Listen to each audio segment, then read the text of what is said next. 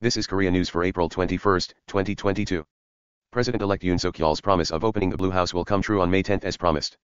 However, the time was delayed to 10 am on the same day, not 0 o'clock opening mentioned by President-elect Yoon.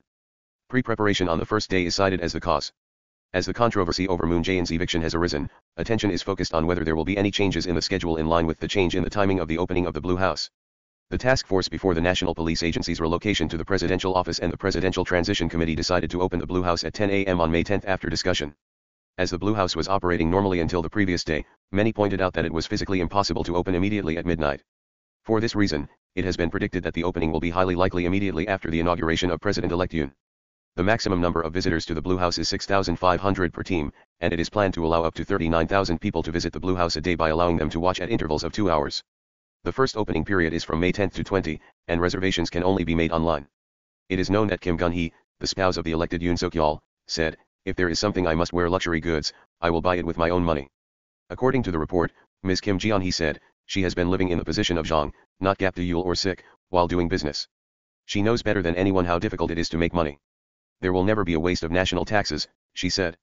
The People's Power will discuss whether to take disciplinary action against Lee Jun-seok, the representative of People's Power, over allegations of sexual favors. The People's Power Central Ethics Committee will hold a meeting on the 21st to deliberate on CEO Lee's allegation of destruction of evidence of sexual favors. Previously, the YouTube channel Garosuro Research Center and the civic group Freedom Korea Protection Corps filed a complaint against CEO Lee to the People's Power Ethics Committee, saying that he had attempted to destroy evidence in relation to the allegation of sexual favors. Ka Se-yeon claimed on her YouTube channel last December that CEO Lee received sexual favors. Even at that time, the allegation of sexual favors was raised, but the Ethics Committee settled the case in a way that did not initiate disciplinary procedures considering the presidential election. Even if the Ethics Committee examines Lee's allegation of destruction of evidence of sexual favors and decides on disciplinary action, the disciplinary action will only be finalized with the highest decision. The disintegration of the Confederation of Trade Unions has already begun. GM Korea will shift the working system of its Bupyeong 2 plant to one shift and deploy 1,200 workers to its Changwon plant. GM Korea announced on the 20th that it had reached an agreement on the 19th to secure employment and a large-scale transfer of manpower between business sites. In order to respond flexibly to market demand, GM Korea plans to change the shift at the Bupyeong 2 plant from the 1st of next month to the first shift, always a weekly system, from the 1st of next month. In addition, about 1,200 workers from the Bupyeong 2 plant will be transferred to the Bupyeong 1 plant and the Changwon plant within this year, where production is expected to increase. Housing and moving expenses are also covered. Currently, the Bupyeong 2 plant is producing Malibu and tracks, which are about to be discontinued. Production was originally scheduled to end after August, but due to the opposition of the union, GM Korea is known to have proposed a plan to change the working system to one shift and extend production until November. Bupyeong Plant 2 will end production after November. Earlier, the Labor and Management of GM Korea held a special committee for labor and management employment stability since the 31st of last month and have been discussing the optimization of production plant operation.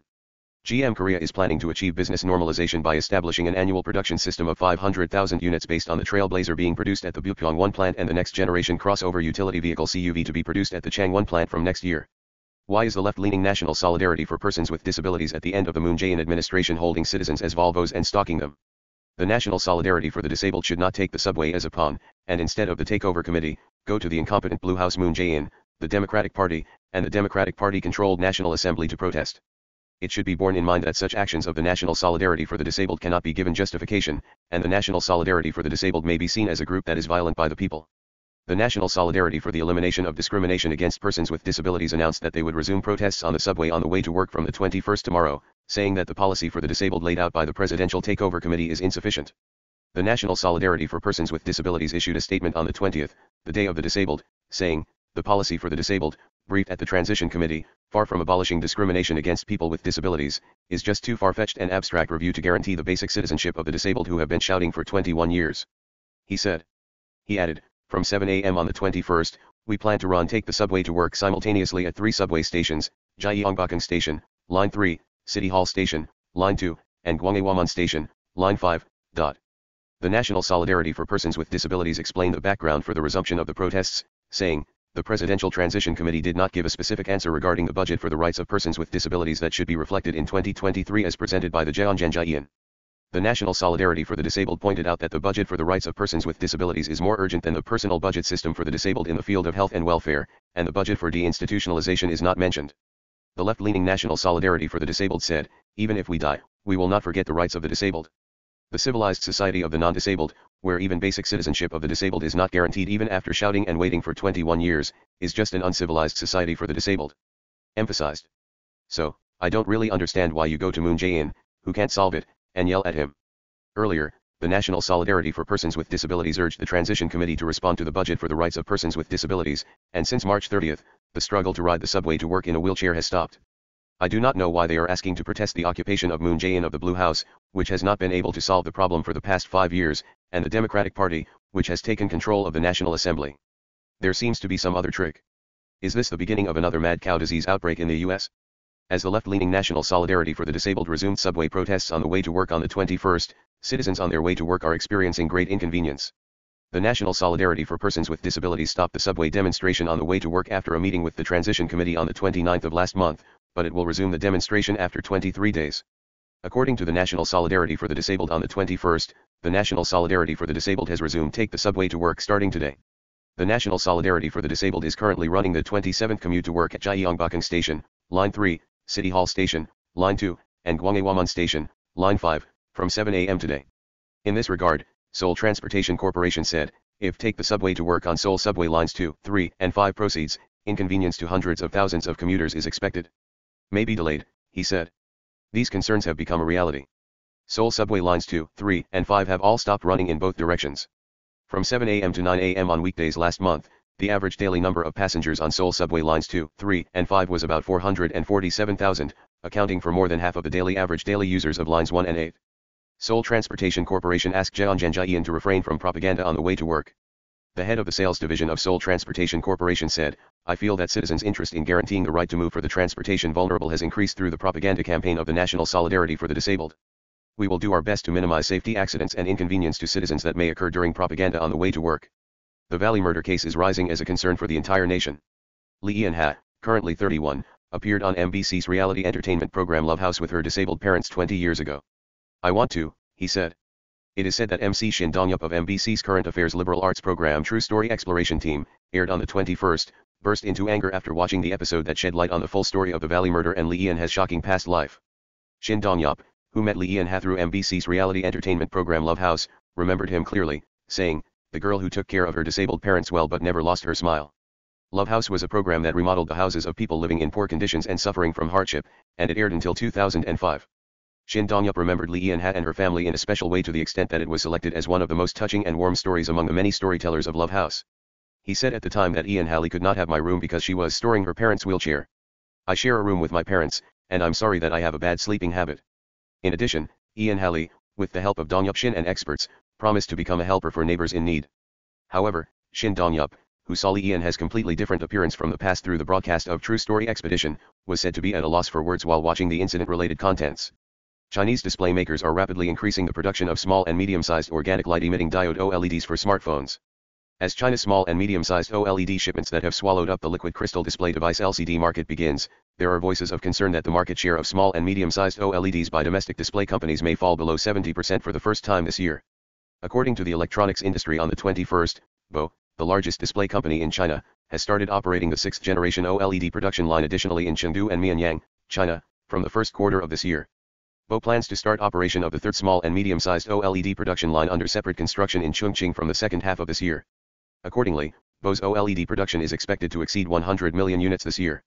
This is a 70% increase from last year's level of 60 million units. Beijing Sangbo, a Chinese economic media, said, BO is rapidly increasing its overall small and medium-sized OLED production to increase the supply of OLED for Apple's iPhone. BO is also considering building a new OLED factory in Chengdu by the end of 2024. BO is rapidly increasing its market share of small and medium-sized OLEDs with aggressive investments. According to market research firm Omdia, BO's market share of small and medium-sized OLEDs increased from 5.6% in 2019 to 8.7% in 2020 and 10.5% last year. Omdia estimates that BO recorded 14.8% and 15.5% market share in the first and second quarters of this year, respectively. Along with BO, China CSOT, Visionox, and Hyung-bae are also speeding up their OLED plant expansion. In the case of Visionox, the market share increased by more than 5 percentage points within a year as the 6th-generation OLED production line built in Hefei, China, started operation in the second quarter of last year. Accordingly, China's small and medium-sized OLED market share is expected to approach 30% this year. This means that China's small and medium-sized OLED market share can rise by more than 10 percentage points in 1 year. On the other hand, the domestic market share is steadily declining. It occupied 82.2% of the market until last year, but if the current trend continues, the 70% level could collapse this year. Chinese companies are also expected to launch a low-cost strategy of supplying the price to 70% of that of domestic companies, as well as a push-out method of lowering prices by increasing production of small and medium-sized OLEDs. Japan's Nihon Shimbun said, Chinese-made OLEDs are quickly being installed in mid to low-end smartphones with excellent quality at low prices. The Civil Aviation Administration of China announced the results of an initial investigation into the crash of an Eastern Airlines plane that crashed on the 21st of last month with 132 passengers and crew on board. In a preliminary report released on the 20th, the Civil Aviation Administration detailed the crash process and the movement of the aircraft at the time, but did not give a clear answer on the specific cause of the accident. According to the Civil Aviation Administration, the Eastern Airlines aircraft, which was a Boeing type, crashed on the way to Guangzhou from Kunming at 1:16 p.m. on the 21st of last month, the day of the accident. Just before the accident, the cruising altitude was maintained at 8,900 meters, and it entered the Guangzhou control area at 2:17 p.m. Afterwards, the Guangzhou control tower tried to communicate when the altitude departure warning of the accident plane sounded at 2:20 p.m., but there was no response. According to information recorded on the radar, the plane passed an altitude of 3,380 meters at 1,010 kilometers per hour at 2:21 and 40 seconds p.m. The crash site was in a valley near Rangan Zhenmorang village, Teng County, Wuzhou City, Guangxi Autonomous Region. As a result of the investigation, it was confirmed that the pilot, crew, and repair personnel of the accident plane all met the qualifications, and there were no abnormalities in the aircraft's navigation system or radar equipment before operation. Also, the weather conditions at the time of the accident were not dangerous, and there were no abnormalities in the communication between the accident and the control tower before leaving the cruising altitude. The preliminary report released this time is mostly known at the time of the accident, and the exact cause of the accident is expected to be revealed only after the black box analysis is completed. The Civil Aviation Administration said that the flight data recorder and the cockpit voice recorder, the black box recovered from the accident, were seriously damaged, so data recovery and analysis are in progress. Objectively, considering that the plane crashed almost at a right angle, the possibility of terrorism by ethnic minorities such as the Xinjiang Uyghurs cannot be excluded because the departure point is Kunming, which is adjacent to the Arab Xinjiang Uyghur Autonomous Prefecture.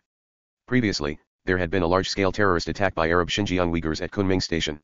According to the International Civil Aviation Convention, the country in which the accident occurred must submit a preliminary report to the International Civil Aviation Organization, ICAO, within 30 days of the date of the accident. I am ready to offer myself as a sacrifice. I hope it will serve as an opportunity for the Democratic Party to reflect on what I love and want to go back to. Independent lawmaker Yang Hyang-ja from the Democratic Party of Korea opened his mouth on the 20th in relation to the leak of a statement opposing the complete deprivation of the prosecution's investigative authority on the 20th. On the same day, Rep. Yang Hyang-ja on Facebook said, "Yesterday's document under my name was written by relying solely on my conscience, contemplating how to make the ruling and opposition parties, who are extremely opposed to each other, work together. It appears to have been leaked in the process of seeking advice on whether or not there is any." Regarding Rep. Min Hyung-bae's so-called deployment of the party, Rep. Yang Hyang-ja said, "But even now, my convictions have not changed. Moreover, I cannot help but be astonished at the idea that a member of the Liberal Party would leave the party and become a member of the Agenda Coordination Committee just because it is a majority party," he wrote. On that day, Rep.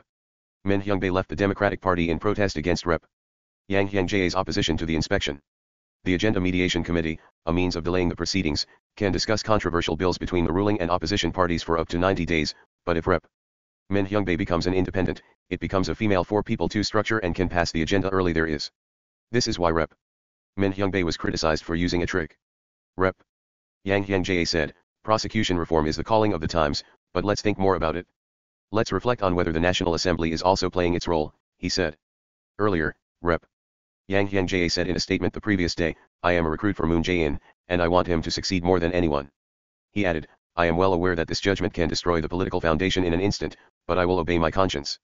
Thank you for watching today. Please like and subscribe.